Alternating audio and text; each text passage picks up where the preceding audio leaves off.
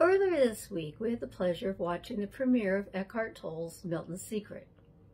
This family-friendly movie takes the Native American story of the two wolves who live inside us, or many of Aesop's fables, and updates them to a message that speaks to our modern age.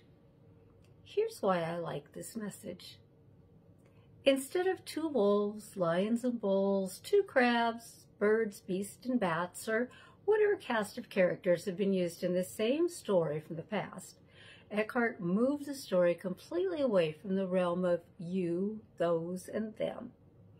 All words that only serve to increase our frustration and negativity towards things. This story speaks of civil war, not the one fought in the 1800s, not the one we speak of in the news today, the one we fight inside ourselves. Think about that for a moment. The word civil is an adjective. Although it has several meanings, the one we are discussing today is the most important of all. Courteous and polite, as in we were civil to him. We were polite, courteous, well-mannered, gracious, respectful, civilized, cordial, pleasant, decent, and mannerly.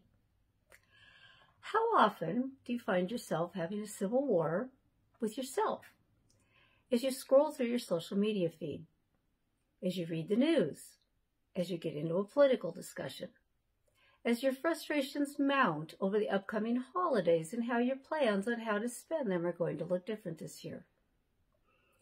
Remember, as that Native American story about the two wolves pointed out, whichever emotion you feed is the one that will grow. Take good care to feed the part of you that is civil and kind. As Margaret Thatcher once said, you may have to fight a battle more than once to win it. In this case, practice makes perfect, and the civil war inside each one of us can be won over and over again, each and every day. I believe in you. My name is the Reverend Kathy Crosby, and there you have it, short and sweet.